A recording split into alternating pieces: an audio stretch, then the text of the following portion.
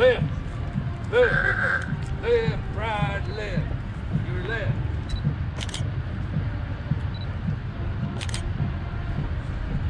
Right shoulder. Forward.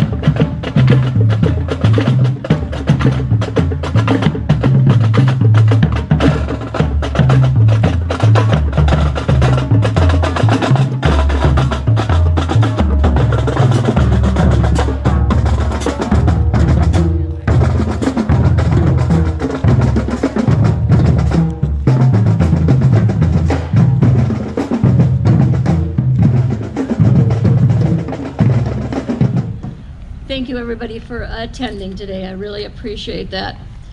I'm going to recite the Ragged Old Flag, written by Johnny Cash. I walked through a country courthouse square. On a park bench, an old man was sitting there. I said, "Your courthouse is kind of run down." He said, "No, it will do for our little town." I said, "Your old flagpole kind of leans a bit, and there's a ragged old flag you got hanging on it."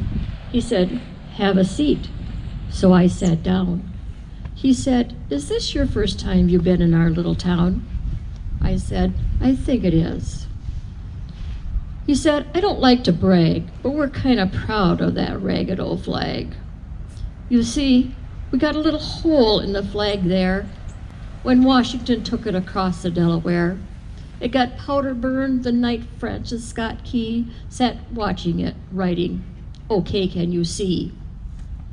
It got a bad rip in New Orleans when Packingham and Jackson tugging on its seams. It almost fell at the Alamo beside the Texas flag. But she waved on, though. It got cut with a sword in Chancellorsville, cut again in Shiloh Hill.